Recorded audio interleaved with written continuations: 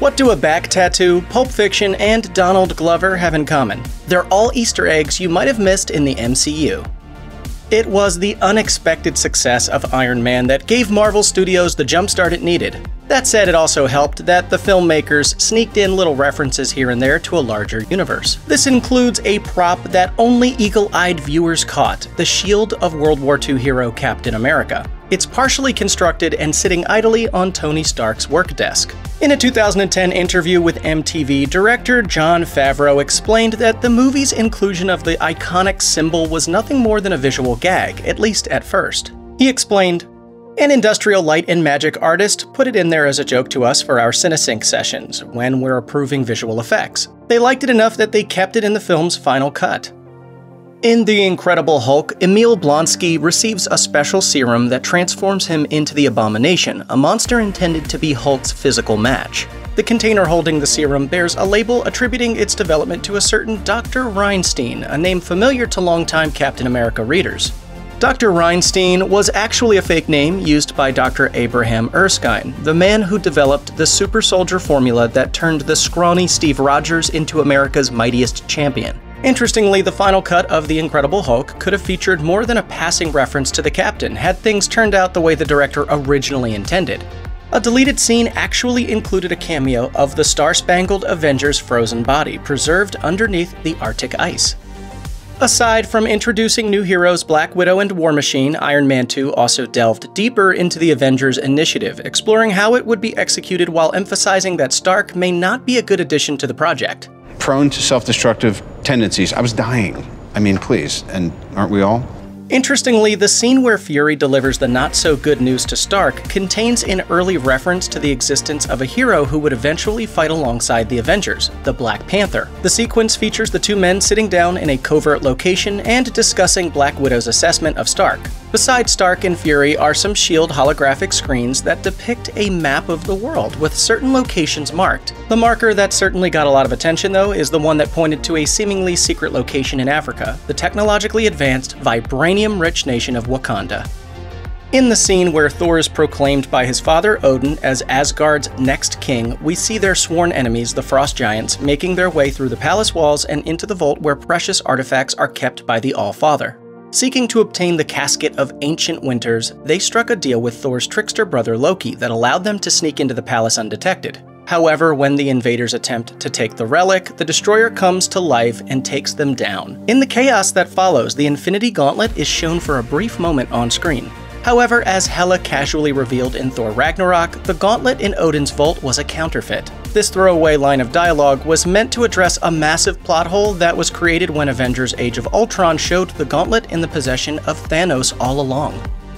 Set during the Second World War, the first Captain America movie told the tale of how a scrawny, bullied kid from Brooklyn was gifted with a superhuman physique to match his superheroic heart. Initially deemed too expensive and risky to send out into actual combat, Captain America soon took the lead in fighting Hitler's men. Wait a minute, an American adventurer in an iconic costume going up against German forces? If that sounds familiar to you, perhaps you've seen Raiders of the Lost Ark. In case that connection isn't enough, there's a line of dialogue uttered by the Red Skull that's meant to remind you of the classic Indiana Jones flick. Early on in the movie, the Red Skull finds the Tesseract in a town in Norway. And the Führer digs for trinkets in the desert. Avid moviegoers will likely draw the connection between this line and Hitler's quest to find the Ark of the Covenant in Raiders. There's a scene in The Avengers that features Captain America training at the gym. Fury shows up with a briefing and an invitation to join the Avengers initiative. While Fury's papers contain important information, it's the name of the agent who prepared it that makes it even more fascinating than it already is, at least for comic book fans. Upon closer inspection of the first page of the document, the name Mephisto is in the caption under the photo of the Tesseract. This codename appears to refer to the S.H.I.E.L.D. operative who helped the agency acquire data about the powerful artifact. However, some might have speculated that this was a reference to the Marvel Comics demon of the same name, a malevolent extra-dimensional force who uses mystical means and trickery to cause all sorts of mayhem in the Marvel Universe. Over time, Mephisto became an in-joke among MCU fans because of all the debunked conspiracy theories about the demon's supposed involvement in the events of WandaVision. But hey, at least we can say that the MCU technically does have a Mephisto, kinda. During the battle between Iron Man and Aldrich Killian, Tony lops off Killian's left hand. In Thor: The Dark World, Loki makes it appear that he chopped off Thor's hand in order to trick the Dark Elves. In Captain America: The Winter Soldier, Bucky Barnes resurfaces as the villain, with his entire left arm missing. In Guardians of the Galaxy, Groot loses both arms because of Gamora, while Claw gets his arm swiftly chopped off by Ultron in Avengers: Age of Ultron. Lastly, in Ant-Man, when Scott Lang disables the Yellow Jacket suit with Darren Cross still inside it, the villain's right arm shrinks first before the rest of him does. In an interview with Cinema Blend, Kevin Feige confirmed that the phase-wide Easter egg was a nod to Star Wars Episode V: The Empire Strikes Back. He said, "It didn't start out as intentional, but it became intentional." In one scene of Thor: The Dark World, there's a chalkboard full of notes from Dr. Eric Selvig and Dr. Jane Foster related to the possible destruction of Earth due to the cosmic event called the Convergence. Eager fans noticed that the board contained references to real-world science and Thor's comic book lore. The book Thor: The Dark World, The Art of the Movie, released in the same year, has a laymanized list of the items on the board. The chalkboard mentions phenomena related to black holes, how matter changes from one state to another, electromagnetic forces, and even string theory. It also has some terms that comic readers would doubtlessly recognize, such as 616 Universe, the Nexus of All Reality, and the Crossroads. Simple. Any questions? Captain America: The Winter Soldier introduced some significant changes to the MCU. For starters, it features Bucky as the Winter Soldier and contains the first appearance of the Falcon. Perhaps most importantly, it reveals the sinister truth behind S.H.I.E.L.D., which had become infested with Hydra agents. Nick Fury even has to fake his own death so he can continue to work behind the scenes and bring down the corrupted agency. The biblical passage engraved on his tombstone, ascribed to Ezekiel 25:17, will no doubt be familiar to longtime fans of Samuel L. Jackson. It's part of his dialogue in one of the most iconic sequences from the famous 1994 crime film Pulp Fiction. The path of the righteous man is beset on all sides by the iniquities of the selfish and the tyranny of evil men. In an interview, directors Joe and Anthony Russo shared that they decided on the verse following the suggestion of the film's effects supervisor. For a brief period of time, there was speculation that Stan Lee would not show up in Guardians of the Galaxy due to the fact that he didn't have a hand in their creation. That's why fans were delighted when the film's final cut did in fact contain a cameo from the man himself, complete with his signature line "Excelsior" flashing on the screen in a made-up alien language. However, this was actually not the original plan for Lee's cameo. In an interview with director James Gunn, he confirmed that initially Lee was supposed to be a specimen in the treasure room of the Collector and was supposed to throw a rude gesture at Groot. Gunn also said that he decided to scrap the cameo from the film on his own and that it wasn't a studio mandate as rumored. Avengers: Age of Ultron confirmed what many audiences probably already knew about Tony Stark. He had contingency plans in place if the technology he frequently relied on ever got disabled or compromised. Following the transfer of his previous AI assistant Jarvis into the body of Vision, Stark was in need of a replacement. Stark picks out Friday, which becomes his new guidance system. However, fans also caught a glimpse of some of the program cards that Stark didn't select, and two of them bore names that were quite familiar to Marvel Comics fans. One of the cards was labeled Jocasta, which longtime readers of the Avengers comic books would know is the name of the robot that was built by Ultron to be his partner. Meanwhile, another card bore the name Tadashi, a reference to the inventor of the AI program behind Baymax in the Disney film Big Hero 6. The organization known as the Ten Rings has been an established threat in the background of the MCU since Iron Man. However, what most fans may not know is that in 2015, Ant-Man almost featured a blink and you'll miss it reference to the terrorist faction in its final cut. In a commentary track for the film, Ant-Man lead Paul Rudd and director Peyton Reed spill the beans on a short scene that was omitted from the movie.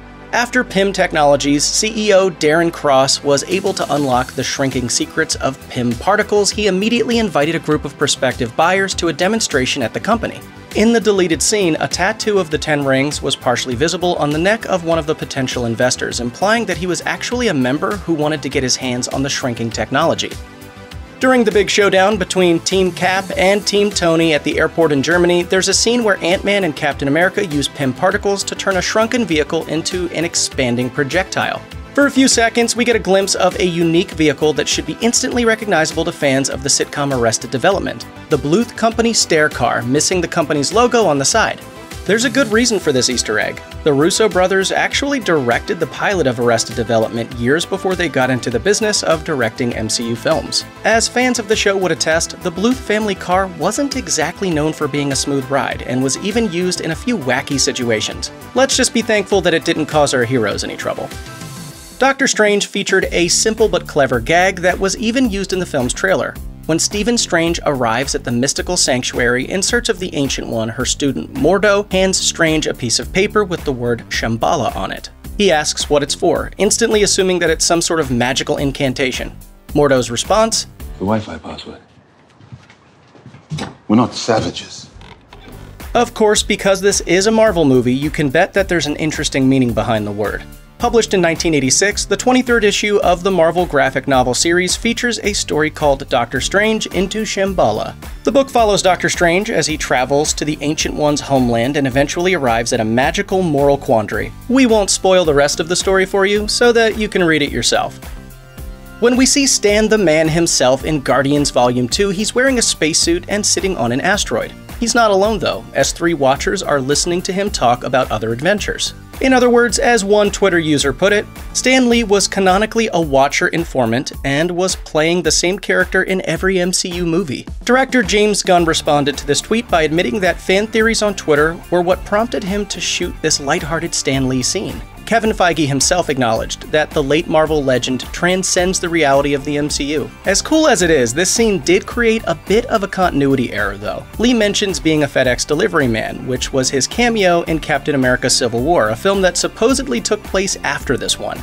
To his credit, Gunn acknowledged the error. There's a scene in Spider-Man: Homecoming where Peter Parker makes use of voice-changing Stark technology to sound more intimidating during an interrogation attempt. Hilariously, it doesn't work on his target, Aaron Davis. Deactivate interrogation mode.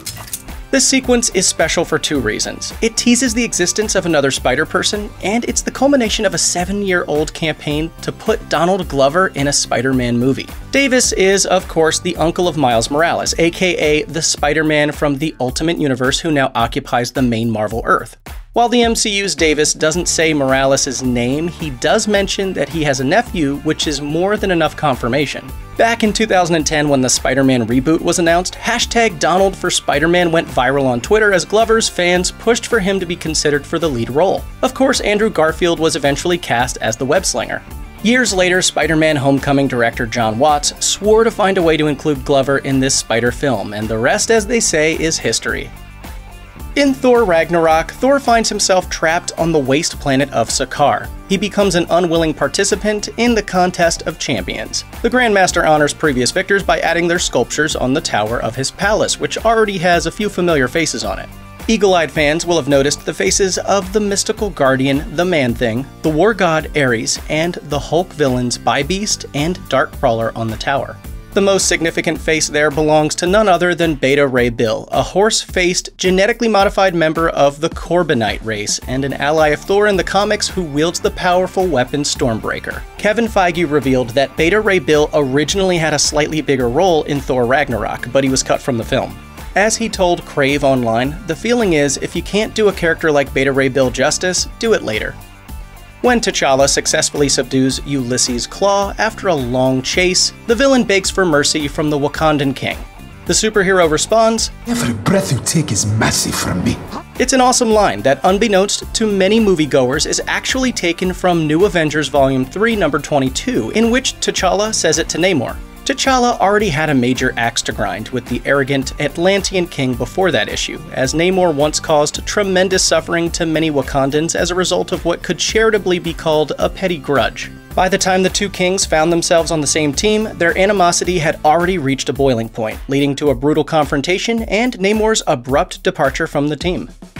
While audiences were happy to see Spider-Man become formally integrated into the MCU with the release of Spider-Man: Homecoming, the apparent absence of his famous spider sense throughout the film became a serious point of contention. In a 2017 interview with Collider, Spider-Man: Homecoming director John Watts explained the decision to make the spider sense less of a presence in his film. He said, "The idea was, again, just you want to make this movie be less about things you've already seen before, and you've definitely already seen a spider sense sequence done extremely well in Mark Webb's and Sam Raimi's movies. Despite Kevin Feige's confirmation that the MCU version of Peter definitely possesses a spider sense and that they would explore it further down the line, fans still eagerly awaited the day they'd witness this version of the web-slinger's spidey sense in action. That day eventually came in Avengers Infinity War, although Aunt May would eventually refer to it by a different name. Please do not start calling it my Peter tingle.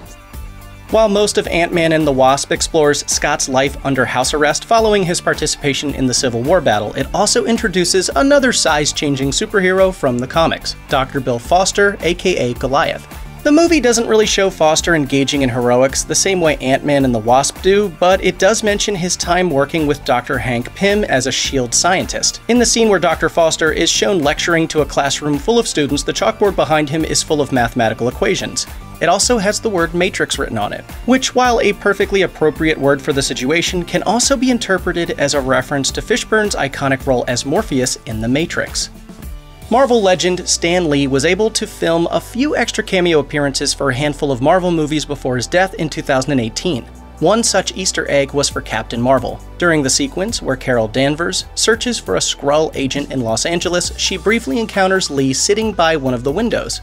The comic book writer is shown reading the script for the 1995 film Mallrats, which he also appeared in. Speaking to The Hollywood Reporter, Mallrats director Kevin Smith expressed his delight at the nature of Lee's cameo in Captain Marvel and how it referenced his film. It was really kind of poetic, and to hear him saying his line, which to be fair was some that he would say in real life all the time, trust me, true believer, it was everything. Smith must have been thrilled by the fact that this was basically confirmation that a version of him exists in the MCU. One of the best things about Avengers Endgame is the way the main characters are able to revisit some of their most iconic moments. In the case of Steve Rogers, his visit to the past allowed him to play things a bit smarter in a situation very similar to that elevator fight scene from The Winter Soldier. This time, instead of beating up an elevator full of Hydra agents, Rogers is able to bypass a violent confrontation. Hail Hydra. This works, and Rogers is seen seconds later exiting the elevator with the scepter. While this scene doubtlessly calls back to Cap's elevator fight, it's also a sly reference to a controversial 2016 comic, Captain America Steve Rogers #1, in which Rogers is revealed as a secret Hydra agent, a move that unsurprisingly riled fans of the character. That backlash was so fierce that Marvel had to ask for readers to be patient while the story unfolded. When Peter Parker was officially introduced to the MCU in Civil War, the character also revealed a bit about his origin during a candid conversation with Tony Stark. Their talk made it clear that it was some sort of grave personal tragedy that served as Peter's wake-up call, making him realize that he needs to fight for the little guy. This seemed to hint at his existence, but there was no formal mention of Peter's uncle Ben Parker in Spider-Man Homecoming. Fans didn't like the omission of arguably the most important figure in Spider-Man's world. Perhaps that's why the inclusion of the initials BFP on Peter's travel briefcase in Spider-Man Far From Home was so well received. It's the first real evidence that Uncle Ben existed in the MCU, as well as a memorable Easter egg. Black Widow gave MCU fans the opportunity to know more about Natasha Romanoff's past and adoptive family, as well as what she got up to after the events of Civil War. Interestingly, it also answered a question that few people probably bothered to ask. How did she get that cool-looking vest? As it turns out, the vest belonged to Natasha's sister and fellow Black Widow operative Yelena Belova. The younger Widow proudly shares to her big sister, whom she has not seen for more than 2 decades, that the vest is the first thing she ever bought for herself. After the final showdown, the two sisters say their loving goodbyes, but not before Belova leaves her vest with Romanoff as a parting gift. The touching gesture confirms that the bond between them remains strong as ever. Arguably, this also made Belova's reaction to the news of Romanoff's death so much more emotional and believable. In the scene where Shang-Chi and Katie enter the Golden Daggers Club, they are given a quick tour of the place by the host. While most MCU fans will have no doubt spotted the fight between the Abomination and Wong, there is another noteworthy fight featuring 2 combatants deeply tied to MCU history. In one of the cells where the fight takes place, a Black Widow who was rescued during the events of the Black Widow movie is seen squaring off against a soldier whose body has been enhanced by the virus from Iron Man 3. While the Widow appears to get the upper hand by using her knives, she is later seen tending to the soldier's wounds, reinforcing that not all of the combatants in the club see each other as enemies outside of the ring. The second post-credits scene of Eternals sets up the introduction of not one but two classic Marvel heroes. After the disappearance of Cersei, her beau, Dane Whitman, is seen opening a box containing what appears to be a family heirloom, a sword that has clearly been kept wrapped and hidden for a long time.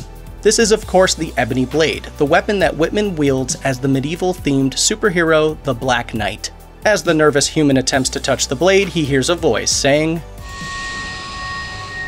Sure you're ready for that, Mr. Whitman? The scene abruptly ends without revealing who the mysterious voice belongs to. In an interview with Empire Online, director Chloe Zhao confirmed that the line was spoken by Mahershala Ali, the MCU's version of Blade. She said, "I gotta say, in just the little time I spent with Mahershala, I can't wait for the Blade movie to come out." Given the sheer amount of nostalgic references incorporated into Spider-Man No Way Home, it's hard to choose the best among all of its Easter eggs. For instance, the entire conversation between the three Peters during the climactic battle is in itself one Easter egg after another. The bit where Andrew Garfield offers to crack Maguire's back to relieve its stiffness is a clever nod to Maguire's infamous back problems during the development of Spider-Man 2. The filmmakers even managed to sneak in a scene where the three Peters recreate that famous pointing meme from the 1960s Spider-Man cartoon. However, if we had to pick just one Easter egg as the best of the lot, it would have to be how Garfield's Spider-Man saves MJ from falling to her death. As fans who saw The Amazing Spider-Man 2 will recall, he was unable to save the love of his life, Gwen Stacy, who died in a strikingly similar situation. It nearly drove him to hang up the webs for good, and by saving the girlfriend of an alternate reality version of himself, he gained some much-needed closure. Garfield says a lot with his face alone in this scene, one of the standout moments in the movie. When Doctor Strange and America Chavez go multiverse hopping, they become stranded on Earth 838, where an alternate version of Strange seemingly sacrificed his life to defeat Thanos. However, the traveling duo are detained in the Baxter Foundation, where the mainstream MCU Strange learns the horrific truth about his counterpart's death. Here, Strange also meets the Illuminati, a covert group of heroes who secretly determine the best course of action against major threats. The Illuminati of Earth 838 is made up of Mordo, Captain Marvel, the Inhuman King Black Bolt, Reed Richards of the Fantastic Four, Captain Carter, and their leader, Professor Charles Xavier. This incarnation of Professor X sits in his yellow hoverchair from the 90s comics. Additionally, when he is introduced, a brief segment of the iconic X-Men the Animated Series theme plays. In one scene of Thor: Love and Thunder, Zeus uses his godly powers to flick away a restrained Thor's garments. He overdoes it though, which leaves Thor thoroughly exposed to the stunned crowd. We get a good view of Thor from behind, which shows that he has a big tattoo on his back to honor his brother Loki. Right next to it is another tattoo, shaped like a roll of parchment, bearing some of the names of Thor's loved ones who have passed away. His mom and dad are there, as are Heimdall, Tony, and Natasha. Interestingly, according to director Taika Waititi, this Easter egg was cut from Thor Ragnarok. However, they deemed it too good to waste, so they made it bigger for Thor: Love and Thunder.